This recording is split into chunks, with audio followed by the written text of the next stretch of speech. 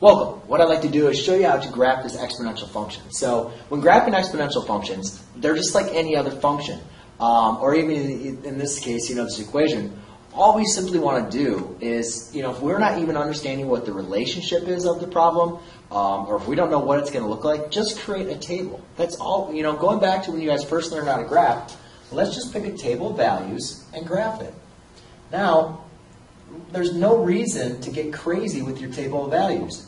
Pick values that are very easy to compute. All right. Usually, you want to always pick, a negative and a positive values to kind of see what's going to be happening with the relationship of the graph.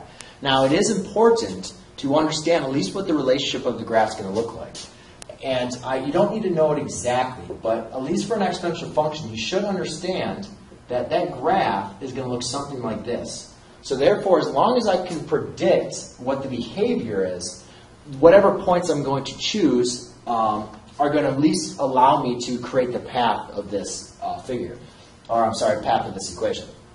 So the 3 points I'm going to choose to pick, let's see, let's choose x equals -1. X equals 0 is always a great choice. And then let's choose x equals +2. All right? So these are just 3 random points that I picked. But what I'm going to do is I'm going to plug in these values in for x and then find my y value. So I created a graph over here with my x and y axis. And notice that my x's are going by 3s and my y's are going by 2s. Now that's by design. I've done a couple of these problems before, so I know exactly kind of what to expect. So if we look at, to solve these out, all we're simply going to do is now plug in your answer. So y equals 2 times 3 to the -1st.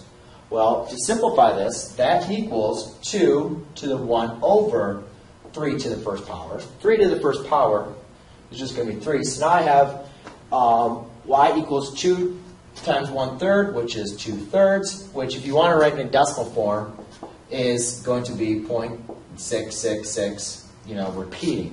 So if I'm going by 2s, that's going to be kind of difficult to represent, right? Well, I'm going to go over -1. 1 would be half of that, and then 0.6 is going to be 2/3 of that. I'm roughly going to have a point somewhere around there. And like I said, I'm just using the table. I'm going to be a little not everything exact, so please excuse me. The next one is going to be, I'll just put that as the fraction as my exact value. Next one, I'm going to put 0. And 0 is always a great point to choose when you're trying to develop your table, because a lot of things happen with 0. We know that whenever you multiply a number times 0, it goes to 0. Well, and also any number raised to the 0 power equals 1. So therefore, I'll now have 2 times 1, which equals 2. So we can go and graph that point, which is on our table. And lastly, let's just plug in 2. So I have y equals 2 times 3 to the 2nd power. Well, 3 to the 2nd power equals 9. And 2 times 9 is going to equal 18. So I'll go over 2, and then I'll go up 18. And so you're going to say, well, I wonder what the next one's going to look like. Well, I don't know. Let's for fun, let's see what it be. So let's pretend I wanted to do a next one. And let's just say I wanted to say y equals to 1/3. This is going to keep on getting closer and closer to 0. So I don't really want to do another one. It's just going to get really... But I'd like to see what the next one would look like. So if I did 3...